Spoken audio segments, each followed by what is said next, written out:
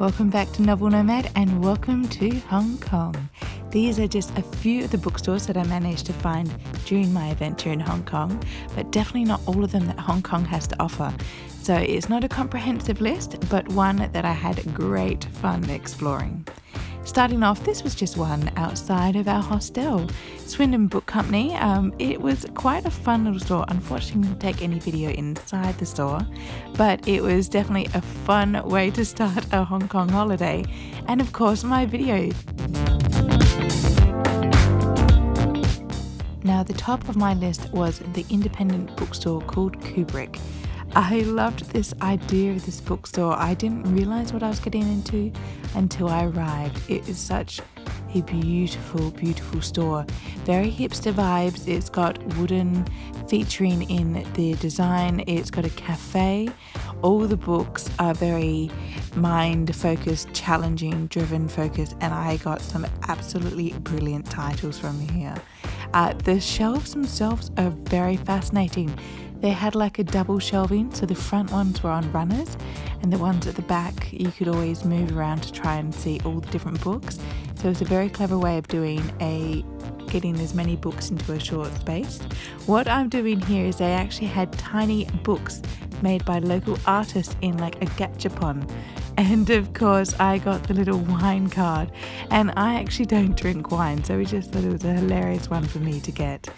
But it was just such a brilliant way, it's like a little zine, to have an extra experience within this bookstore. The level of English classics that are available here was beautiful, and I definitely found a few books that I have never seen before. I was very much excited with this bookstore. Kubrick was so original, so fresh. It was just a brilliant store. Now, these are the ones that absolutely piqued my interest, and I may have came away with a little shopping bag. Next is Bleak House Books. Now, this one is in fact my absolute favourite. Now, that is a closed door. They usually don't look like that with their front door, but we got there before the owner because obviously I am that keen on books. But what Bleak House Books is known for is vintage penguins, vintage 60s books, all these fantastic pulp fiction cover books, and it's just such a brilliant eclectic collection. I had so much fun. You could browse for hours through these books, and it's such a beautiful setup. It's quiet, it's removed, it's just brilliant. I absolutely adored Bleak House Books, and I really loved chatting to the owner there. She was so interesting and fascinating, and they had a really great collection from local authors. I did have a look at a few of the titles, and it was just brilliant to see such support from an independent bookstore within the community.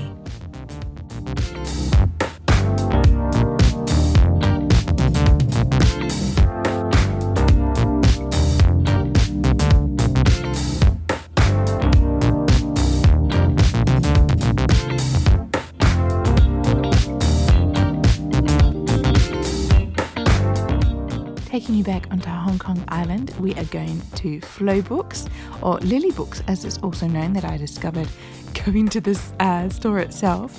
This is a second-hand bookstore, kind of hidden away in this tiny little building in Hong Kong downtown, and it is absolutely crammed with books. I honestly think my friend and I were joking that this will be what my future house looks like. Although I fully intend to get floor-to-ceiling shelving. That is the dream. But it is such a whimsical little store. The guy who worked there was so wonderful and chatty, and we just talked about books for so long. And the English selection is brilliant. I think I'd probably say about 80% of the collection is English. They also contain DVDs and CDs there as well. But what I really loved was checking out the mystery books. I think I was just in a Cloak and Daggers Christmas frame of mind at the time, and all the mysteries were grabbing my attention. But it definitely had a wide and various array of titles. And even though they're kinda in genre, you would definitely find a lot of titles mixed in with others. So if you want to go through this bookstore thoroughly, I'll give yourself about a really good hour to have a really good look through everything it has to offer.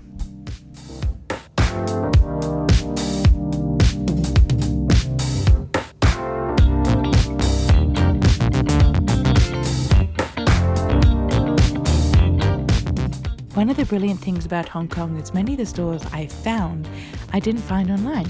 So this, I believe, is more of a chain store over there. It sells a lot of gifts, books and magazines, but it was still really great to see the selection and range that were available because it's such a weird blend of UK and US titles. But this one definitely came up on my searches. Lockman Rare Books is gorgeous. It's what you want your future library / bookstore to look like, because it is leather bound, it is antiquarian copies, and they are very serious about their books here. They're such wonderful people. They know about their books so well, but it is definitely on the pricey range of shopping. So if you do want a particular classic book, definitely check out their wares. Hi everyone, I know this is quite a sudden change from the lovely Hong Kong scenery, but I was really wondering how to finish off this video well, and I thought, why not do a little improv book haul at the end of it. So these are the books that I bought at Hong Kong in all those beautiful bookstores that you saw, and I thought I'll get straight into it with the ones that I bought at Kubrick. So the first one was East of the Sun and West of the Moon, thanks to my lovely friend Chloe, who did lots of the filming in the video, but she put this in my way and I bought it immediately. It is illustrated by Kay Nielsen, who has that bit of that really gothic art deco vibe to her illustrations, but it is such a beautiful book. Just look at those illustrations, they're beautiful, and they're all old Nordic fairy tales and folklore. So it is a stunning book to add to my collection, and just a really different take on fairy tales that I just have never read before, or things that have been so heavily adapted by traditional fairy tale tellers that we know, such as the Grimms and Anderson. To have this in more of a raw oral tradition within this book with such excellent gothic illustrations, I definitely had to pick this one up. Now, one thing at Kubrick that you might notice is they do this excellent plastic wrap on all their books, and I haven't unwrapped these yet because I might, why not? They're white books and I won't unwrap them until I'm going to read them. And that is Flannery O'Connor's books. Now, I have read her absolutely brilliant short story collection, and that is Everything That Rises Must Converge. I also got her complete short story collection in these covers. Now they're just beautiful. Whoever illustrated these, full props, because they are amazing covers, and it just works so well within the themes, because her writing style is of such a gothic element of the South. The words are stripped back to a purity, but also harsh reality. It comes out of the writing itself, and it makes the reader face many things and many issues within society and within the story itself. So it is such brilliant writing, and I just had to get into some of her longer works, because while short stories are so tantalizing, it is great to see how a writer can go from a short story to a longer fiction. Now, The Violent Bear It All Away is a novel. Then you have Mystery and Manners, occasional prose, and also Wise Blood. So these are all brilliant, absolutely beautiful books that I just had to get when I was over there. It was such perfect timing. Next, we made our way to Bleak House Books, which is probably going to be one of my favorites. Like, Kubrick was amazing for new books. Bleak House was perfect for all those wonderful cult classic covers, and there were so many crime books. It was just perfect for Cloak and Dagger readathon time. But I picked up a few of those vintage pulpy covers that I just thought was so perfect I couldn't get away from. The first one being Scapegoat by Daphne du Maurier. It is subtitled as The Fascinating Story of a Man Who Traded Lives with Another and Gained a Chateau, a Business, a Wife and a Mistress.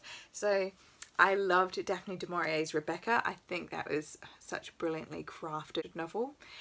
And I've had quite a few of my Instagram and bookish friends reading her other work, such as Jamaica Inn and Frenchman's Creek, and they've all been loving it. So I thought might as well pick up this one, and it has such a brilliant, just such a 60s cover. It's fabulous, and the text is actually really good, and it has that slight yellow fading to it, so it just suits it so well. My other pulp fiction book that I picked up was The Wayward Bus by John Steinbeck. Another rather risque cover, must have been the thing for the 60s, but I love John Steinbeck's Of Mice and Men. I have full plans this year to be reading Grapes of Wrath, and I want to get more into his fiction. I think he is such a brilliant writer, and it was just such a find, and a John Steinbeck from the era that John Steinbeck was writing.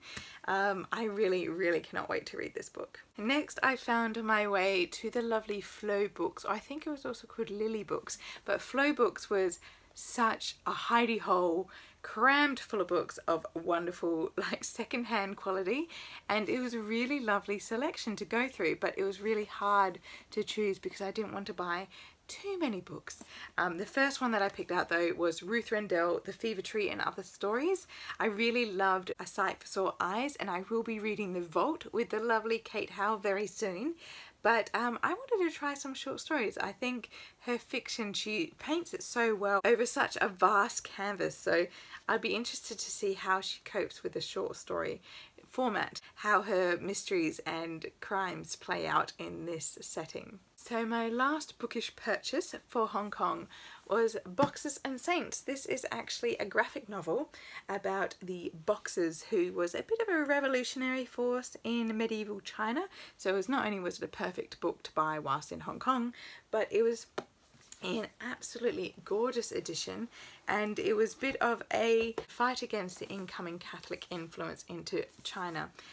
This is a graphic novel set by Jean Luen Yang, and I really want to get into it. I've been wanting to read a little bit more graphic novels. I do have quite a few, and I did have such a binge on graphic novels in spring that it just inspired me to buy more, and also to get a bit more into Chinese history and unknown history. I think graphic novels has such a way of presenting history, and just to make the story even more compelling. So thank you for joining for my Hong Kong bookish adventures.